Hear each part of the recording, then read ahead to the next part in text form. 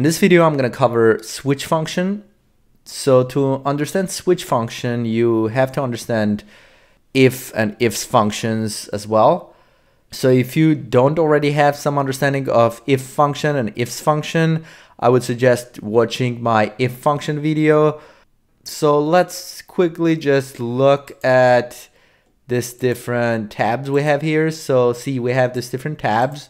We have pricing for our products, for our stock numbers for different years. In our transactions, we have this column of dates. And I'm trying to basically bring over some information like cost for the product to this tab. So what I need to do, I need to make sure that if the date of the sale here occurred in 2015, I need to pull that information from this tab in 2015. If it's 2016, we have to pull from 2016 and so on. So first of all, let's try to do this using ifs function. So what I'm going to do, I'm going to say equals ifs, and then we're going to do the condition. So the condition is going to be, I'm going to check the year. So I'm going to do the year function to pull the year out of that date. And I'm going to say if that equals to 2017, comma, then what I want to do, I want to pull the data from this 2017 tab. And I'm going to do that using DGET function. You could use index match or VLOOKUP. I'm just going to use DGET. So I'm going to go check the database. So the database is going to be the range in here. So I'll select the range in this tab. I'll lock it with F4, comma. Then I'm going to get the information from this column cost.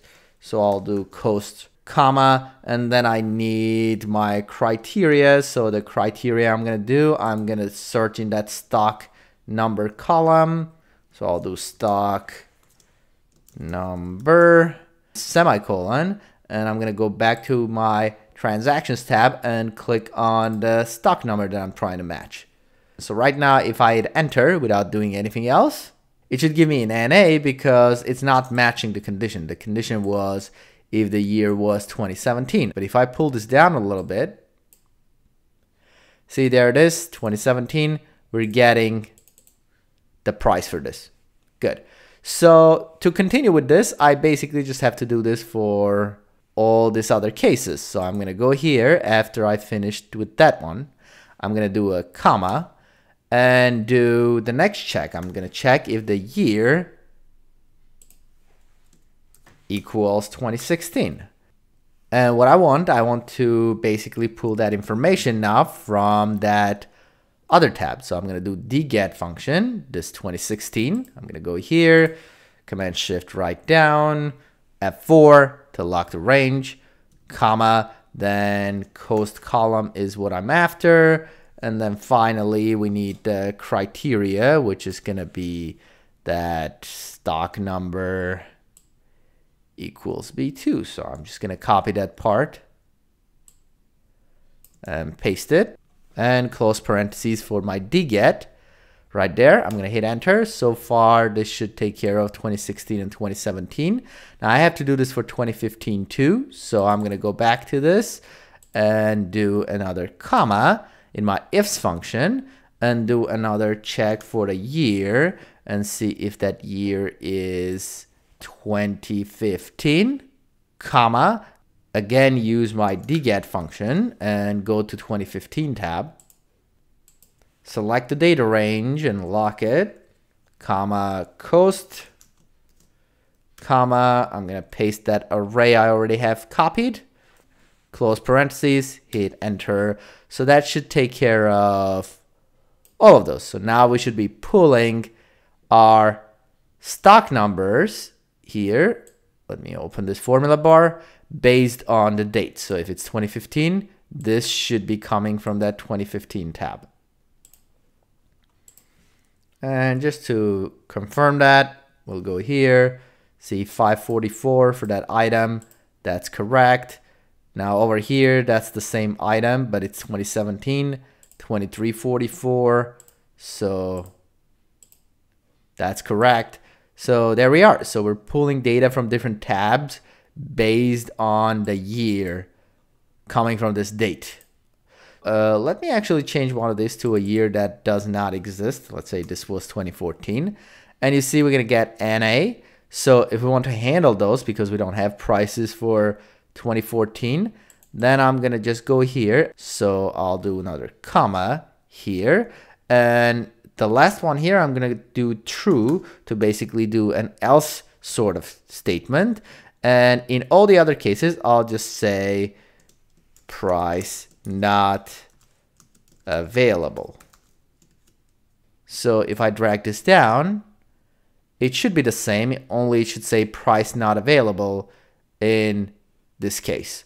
So now that gets us back finally to our switch function to understand why you would ever want to use switch function. So switch function in a way is ifs statement, but it's more efficient in certain cases.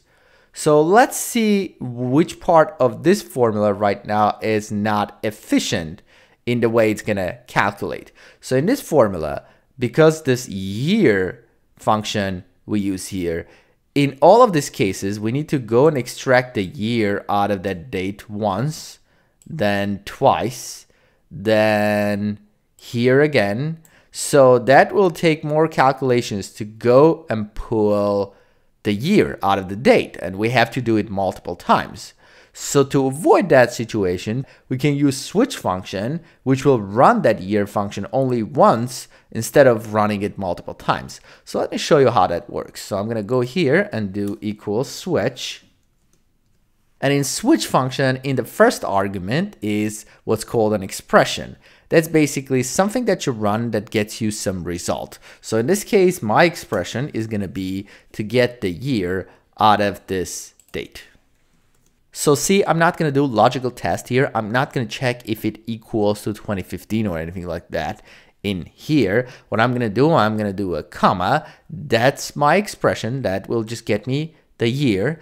And then I'm going to say 2017. So basically that means if this year here is 2017, then we're going to do what's after this comma. So I'm going to do DGET, that function again, to go get my matching cost. So I'm going to go to products 2017 tab, select my data, lock the range, comma, and get information from my cost column, comma, and paste this array. I'm going to close parentheses for my DGET function here, and I will actually close parentheses for switch function as well for now and hit enter. I get an NA again because this is not 2017. So what you're going to get is an NA, or you're going to get, see, 2344. So that's similar to doing the first part in that ifs function. Now let's move on to doing the second part. So what you do now, you go here and you do a comma and just do the next option, 2016. And see, I don't have to recalculate the year anymore because it's already calculated here. We're just going to check, is it 2016? And if it is, we're going to do our DGET function from 2016 tab. So I will go to 2016 tab, select the data, lock the range, comma, and then cost, and then the array, close parentheses, and then comma, and then next year. So I'll do 2015 if I'm not mistaken, and again the get function, and we'll go to 2015 tab, select the range, lock it. So same thing pretty much from different tabs in this case, and the array for my DGET function. I'm going to close that, and this parenthesis here is closing the switch function there. I'm going to hit enter and drag this down a little bit. We should get roughly the same results. There's one difference. We don't have this else statement. We get an NA, and we can do that too in the switch function. What do you do after you provide all of these? You just do a comma and type what you want to happen if there is anything else. So I'm just going to say price not available. and drag this down one more time. And that should get me exactly the same results as I'm getting with this ifs function using switch function. And the difference is that this is going to be more efficient because we need to only calculate year once. When your functions get really long like this, you can also do Alt Enter or Option Enter return to make it more readable. So for example, I can say switch year like that, and after the comma I can do Alt Enter to move this to the next line, and then keep all of these here, and then move this, possibly even move this DGET to the next thing. So we're saying if this, then this, then if this 2016, then that, and if this 2015, just gives you line separation in your function.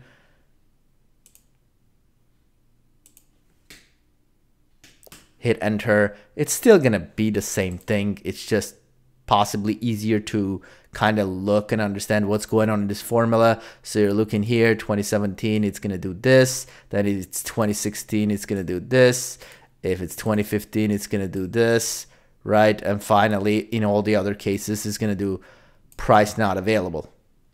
So yeah, so basically the simple structure of this function, just to go over it again, is if I do an expression as a first thing is an expression. So for example, I can check the month here. So the month function here from this date, see, it gives me 5 because it's the 5th month. So it gives you the number of the month.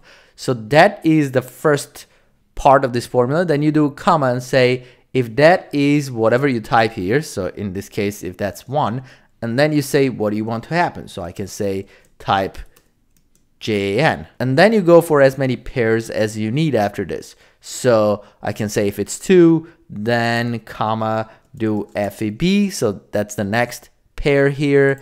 And you can keep going for as many pairs as you need.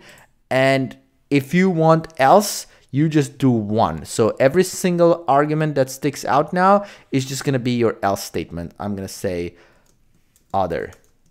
Close. So now it should say January, February for 1 and 2, and other for the rest. So if I do this and drag it down, you'll see we have January, February, and the rest other.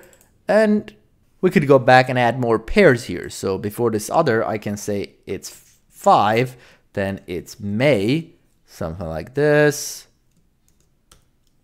And that should give you that. And that other is not mandatory, so you don't really have to do it. And if you skip that else, then what's gonna happen, you will just get NAs for the rest of them. And I'm gonna go back and add my other to this. Hopefully that makes sense. Thanks for watching. Please subscribe, and I'll see you in the next video.